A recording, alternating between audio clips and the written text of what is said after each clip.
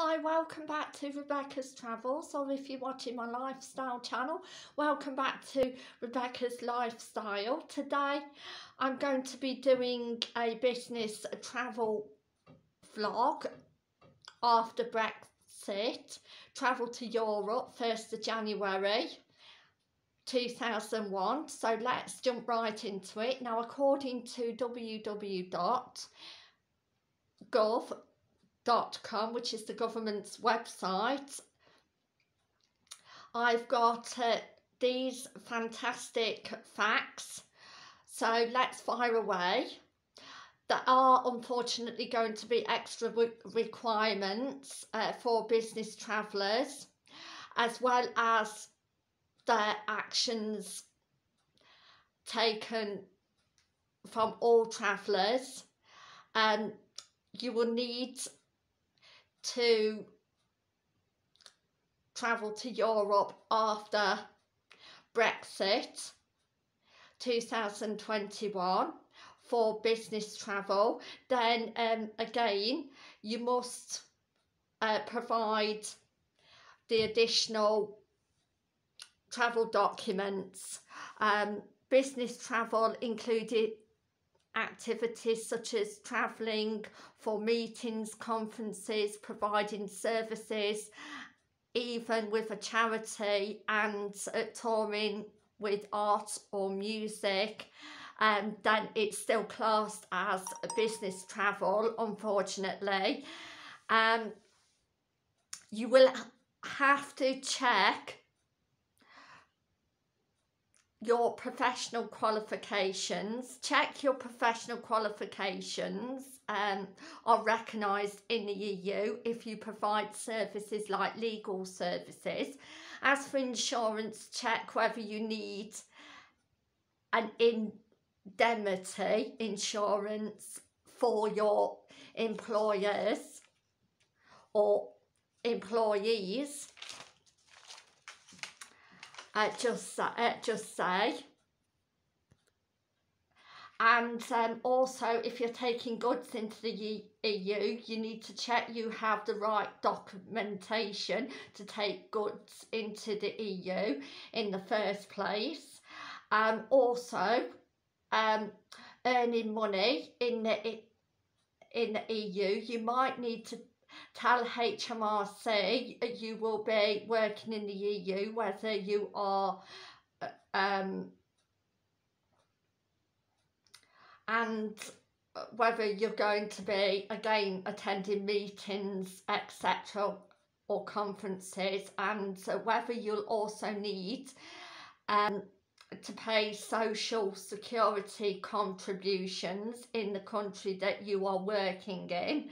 So again, you will need to check with HMRC for that, whether you need to pay any social security contributions. Also, entry requirements, check the entry requirements to each country and the rules of the country you are waiting, and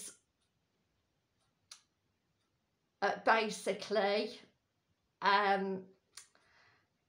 check whether you'll need a visa or a work permit.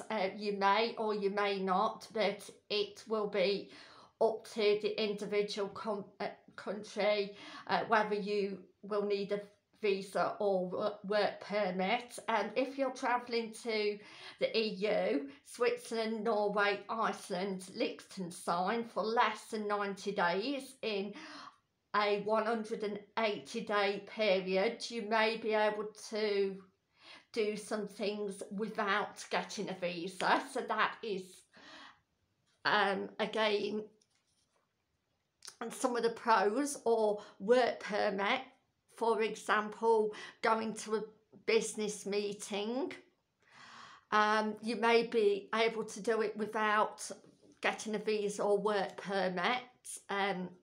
Again, it depends on the country that you're visiting.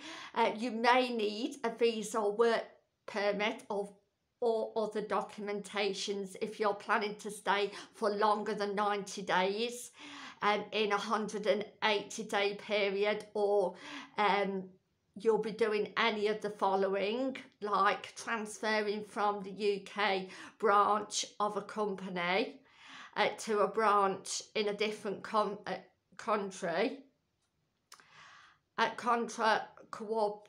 This is called intercorporate transfer, that's what it's called, even for a short period of time, say for a week or two.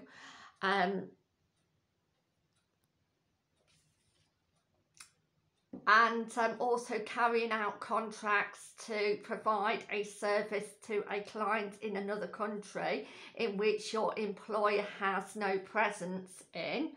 Also providing services in another country as a self-employed person. So even if you're not with a firm, or basically a contract worker or something, if you're on a self-employed basis and you're still providing services to another country, then again you will need to check whether you need a visa or work permit or other documentation. So again, this is all extra to what a normal social traveller needs. And I'll also link that video down below. And I'll basically see you tomorrow, and the next video is going to be the latest travel news worldwide, part 4.